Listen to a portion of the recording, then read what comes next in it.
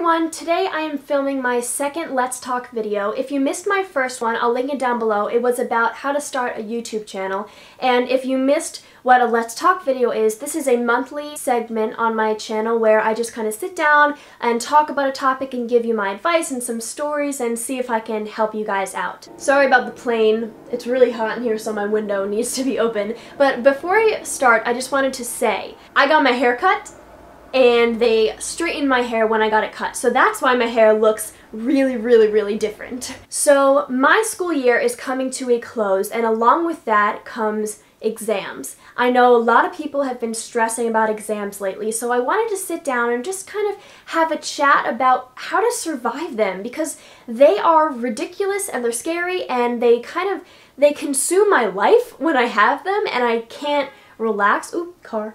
So the first thing I want to talk about is preparation, because I know a lot of you guys are procrastinators. You might be watching this video to procrastinate, but in terms of exams, procrastination isn't going to get you anywhere because you can't consume a bunch of knowledge within a short amount of time. You need time to go over that knowledge and review it. If you try to cram for a really big test, then it's going to bite you in the butt.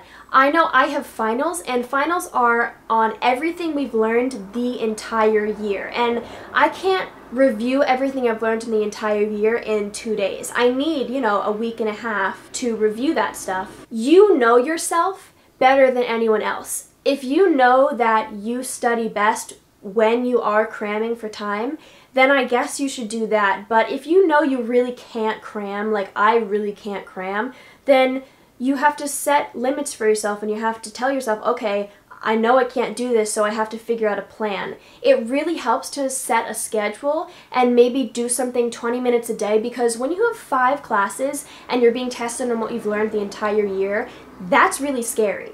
But if you set 1 hour a day, or maybe like 20 minutes per class a day, then that's a lot less scary than just, oh my god, I have these 5 classes and I have these exams and oh my god, what do I do? It is really important to prepare before the exam, because then, you're not going to freak out, and also your grade can be jeopardized. So that's my advice for preparing long term before the exam. But short term before the exam, what a lot of people do is they stay up the night before studying. That is not a good idea, because when you get to the exam, you're going to see a question and it's going to freak you out if you don't know it. And then you're going to get really freaked out and the tiredness is going to kick in and you're just not going to perform well. You're not going to put your best on this exam. So you should get a good night's sleep, really the leading up week, not even that night, because it's hard to catch up on sleep. You need to get a good breakfast. I know a lot of kids skip breakfast. I never skip breakfast. Breakfast is really important. So eat protein, eat some eggs, drink some milk, stuff like that. It's also good to eat like fruit that has sugar, because that can keep you awake. But I'm sure you've all heard that stuff said by your teachers. What I really want to talk about is just the stress and the anxiety that comes with this. I think it's really important to remind yourself that this is really important, but this is not your life. What I'm about to say is actually very similar to something Marcus Butler said on his vlog. Now it'll be a couple weeks ago, but right now when I'm filming this, it was a couple days ago. And he asked people in the comments to tell him how they were doing, and he said that everyone, including me, commented stressed, freaking out about homework, procrastinating, stressed. And he touched on the fact that exams are not everything. And the way I like to look at big tests is, in 5 years, this is not going to be something that you think about. It's not going to be something that you have regrets about. It's just not going to be important, because in the grand scheme of your life, this one test is not that important. I mean, it is important to get a good grade, because then you can go to college and blah, blah, blah, blah. But this one test, it's not going to determine your life. It's not going to determine what college you get into. If you get a bad grade on this test, your life is not over. I mean, I think you should still study for it and try your best, but if your best is a C and you really wanted a B or an A, but you just didn't get it, don't kill yourself over it, because soon it's not going to even matter. This is your life, right? And this tiny, tiny little bit is this one test. It's not going to matter. You're going to forget about it. You're going to move on. It's not going to impact your whole life. It really, really isn't. In the moment, it's so horrible. It's so bad. But in the grand scheme of everything, it's really not that important. And I know that's so hard to think about, but that's what I've been telling myself. I really, really try to just say that to myself. You know, this is not going to change my life. This is not going to change what college I get into or what kind of person I am. And that's another thing. People take grades and they look at it as, I'm not good enough because I didn't get that A, or I'm not good enough because I'm not on honor roll. A grade does not determine who you are. You are so much more than a letter on a piece of paper. You have your personality and the way you look at life and the way you choose to handle problems and the way you act around your friends and what types of food you eat and what your hobbies are and stuff like that. You are defined by so much more than a tiny little letter on a piece of paper. And I know that society doesn't tell you that. Society tells you that that letter is who you are, and if you don't have an A, then you're not good enough. But that's just not true. I personally really, really hate the way that our society tells you you are good or not good based on school, because school you have math, history, English, science, and then a language. What about, you know, the quality of a person? What about other hobbies? There is so much more to every human being than those 5 categories. And if you don't perform particularly amazing in all of those categories, I think that's okay. That's really important to tell yourself. So yes, this exam is important. And a little bit of stress is good. It drives you to study and to work hard. But this in no way forms who you are as a person. It's really easy to look at a piece of paper that says how you did in a year and think, right, I got a C, I'm just horrible. But in reality, what's the worst thing about it? You got a C. I mean, you tried and you got a C.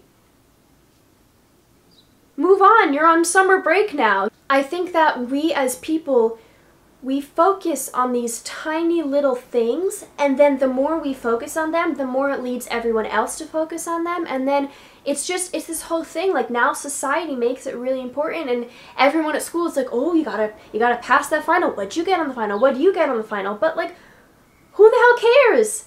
It's okay. If you did really well, that's great. But if not, I think it's really important to know that it's okay. That doesn't define you as a person. I know I'm kind of going in a circle here and saying the same thing, and I don't want it to sound like I'm saying you shouldn't study. You should definitely study and you should definitely do your best. I'm a really studious person, so I'm like all for, you know, doing your best and, you know, putting in a lot of work. But sometimes I get a grade and I feel like I deserved better, but I can't change it, you know, I know I did all I could, and I'm not going to kill myself over that grade. Something to remember after you take the test when you get your grade back. You're going to get some grades that you're totally blown away by, and you're going to be like, wow, I can't believe I got that grade. And then you're going to get some grades that are really, really bad. You're going to be like, wow, I can't believe I got that grade.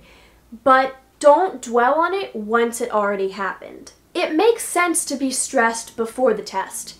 It does not make sense to be stressed after the test once you have your grade. Once you have your grade, unless, you know, there's extra credit or they made a mistake, that's your grade. It's not going to change if you know, complain about it for the next 30 weeks. It's not going to change. That's your grade. When I get a grade, even if it's something I didn't want, I don't dwell on it, because you plant this little idea of that wasn't the grade that I wanted in your head, and it just grows, and you chew on that idea, and you let it sit there, and you can't fix that. You can't do anything about that. So that's just going to grow, and it's just going to make you more upset. What I recommend is, if you have finals like I do, then you're on summer break. So then don't worry about a grade, because now you're on summer break and you shouldn't be thinking about school. Just to wrap up out of, you know, what I've said over the course of this video, I think that it's really important to manage your time wisely and to study. You want to make sure that you get sleep and that you eat breakfast. But the main point of this video was just to say that it is okay if you don't get the grade that everyone else says you need to get. And it's okay, you know, to just take a breath. It's gonna be okay. You're gonna get through this. That's the most important thing. It doesn't matter what grade you get. You're gonna live. You're gonna survive. And I know I am one to say, I can't do this, I can't do this. But you know why I know I can do this? Because every other time in my life when I said I can't do this, I did it. And it was fine. Was it rough sometimes? Hell yeah. But I was fine. I was okay. I'm still here. I'm okay, right? I'm kind of good. I hope. Who knows, but... I hope this video helped some of you, or at least just made you feel a little bit better about exams and school in general.